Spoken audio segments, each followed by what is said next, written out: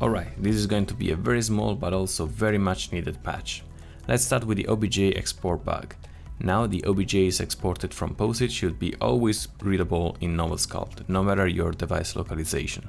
There was a crazy bug where if you switch many times the same mannequin, you will start noticing a small drifting of shoulders, head and hip. And in some cases this could have happened. It was something related with the dragging system, which I basically had to rewrite.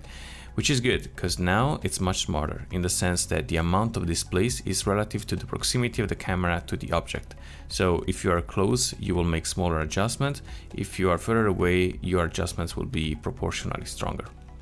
Now, because the sticky feet feature was strictly connected with the old dragging system, I also had to adjust that.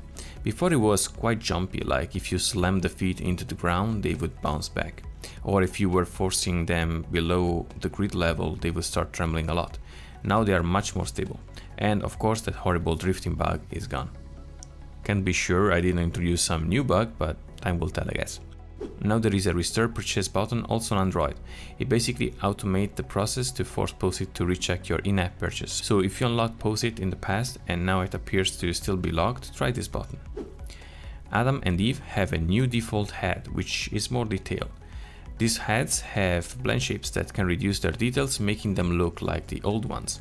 So now we have the best of both worlds. There was a small request I managed to incorporate about removing the grid when an image is exported. So now you can either have or remove the grid at export time.